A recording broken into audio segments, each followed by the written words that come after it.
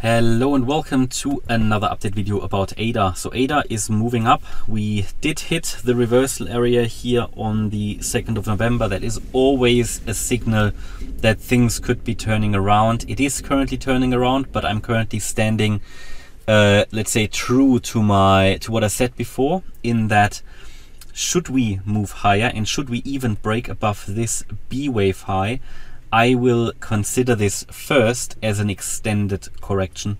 Yeah, and that is because of the first of the depth of this wave 2. Yeah, because it really only touched my target area. We didn't really go through it. Oh, well, we don't want to go through it, but we didn't go deeper into it. Yeah, we've only really hit the first Fibonacci level. And then also, I'm still not really confident about this wave structure here. But anyway, also at the moment, this move up is not yet very impulsive. I'm rather reading this as a corrective wave pattern. And it looks like a 3-wave structure at the moment to me, and could fit very nicely into a wave X.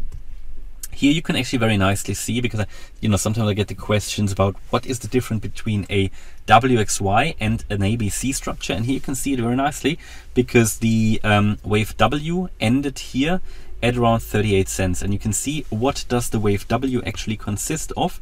It consists of a wave A, in this case actually a diagonal, then a wave B to the upside and a wave C to the downside. So it is a 3-wave structure, a 3-3-3 structure.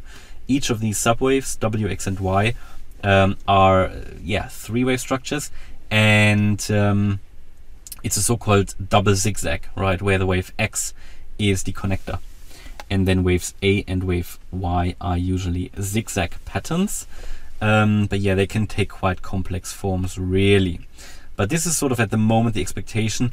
Alternatively, yeah, and I have to put it on the chart, alternatively the wave 2 could already be in, yeah, and we have reversed from here, and the wave 2 could be in because we've hit the support area, the reversal area.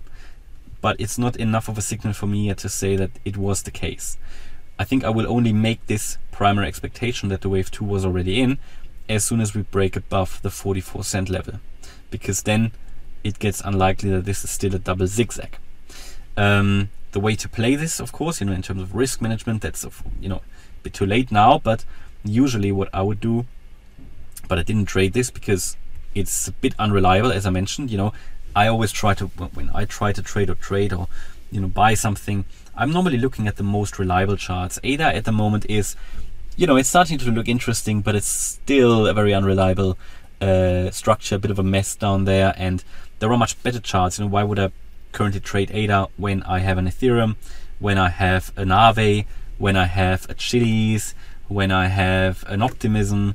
There are just much better charts out there, Matic, Quant, so again, here is still sort of very, very early days after a new low that we made on the 21st of October with 33 cents. It's a bit of a wait and see really, but of course, there is a bullish potential here in a wave 1 to the upside, a wave 2 down. But my primary expectation is still that the wave 2 will stretch out a bit more and come down once more lower, even if we push higher here. But important will be that wave 1 high at 44 cents. I never finished my previous sentence. So actually the way to play this is to, for example, add a long position here already. Yeah. If we go lower, then obviously you will be stopped out at some point, but adding a long position here, which is now triggered obviously, because there will usually be a bounce from the fib level anyway. That could then be at some point realized in profits, or just held, you could hold it and then scale in further in the support area. And should we go through the support area, you would normally be stopped out, either setting the stop below the support area or even below the previous low at 33 cents.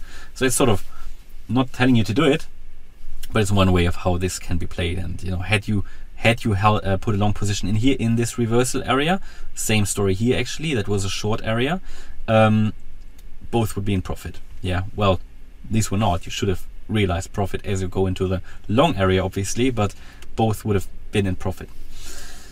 But yeah, primary expectation still to come down lower, and if we look at the Fibonacci retracements, the wave X has now hit the 61.8% fib level. That's a very relevant retracement.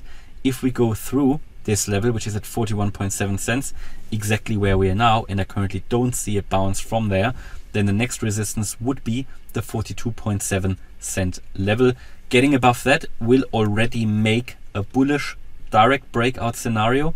The alternative a little bit more likely, because it's a 78.6% retrace, but it won't really be confirmed until we break above 44.